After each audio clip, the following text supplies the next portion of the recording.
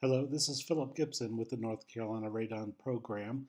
We've had a few requests for explanation on how to access the map that we have online, as well as how to access data within the map at the zip code level. So I'm going to show you how to do that, and here we go. So whatever browser it is that you have to access the internet, bring that browser up. And afterwards, you want to type in ncradon.org. Now, if you've gone to this website in the past, then you may need to refresh or reload the website by clicking on this.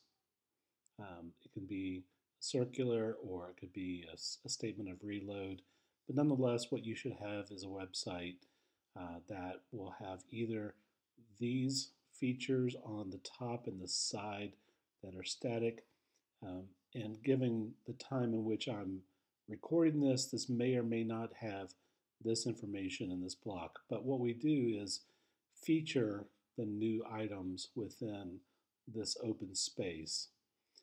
So it may be different in the future, but for now, what we have is the state radon map in the featured section of the front page. To access it, simply click, and what the map is asking for is permission to know what your location is while accessing the map. And you want to do that so that it automatically locates the zip code in which you're collecting data from.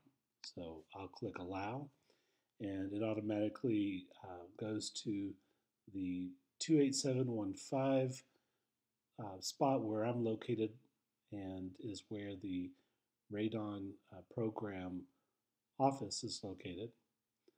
So now that I know that it's there, I can click this off, and then when I click on that zip code and then move it down a bit so I can see the whole screen, I see that this is 28715. I see that from 1996 to present day, and in this case it's up to 2014, there were 805 tests conducted in this zip code, and among all those tests, 75.7 picocuries per liter was the highest recorded level, again, of those 805 tests.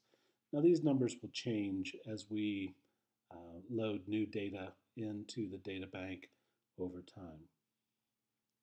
I also want to point out that there's an opportunity to zoom out and look at the entire state, and you can begin clicking on other sections to find out new information. If you are in one of the areas where there's white or really no purple or lighter transparent purple, then this means that there's no data for that area. And this could be because it's a park or a place where there are no homes, essentially. Or it could mean that no one has tested in that area, to our knowledge. There is a link here that says how to use this website. And this is also going to describe that there's two options as a part of this website to show where certified mitigation professionals are located, as well as where certified measurement providers are located. So this is important because you may find, well, I have a high level registered in my zip code, and that's going to prompt me to go ahead and test my home, which we're hoping that that's in fact what will happen. And then you can go and click on one of these mini dots throughout the state, and you'll probably choose one that's closest to you.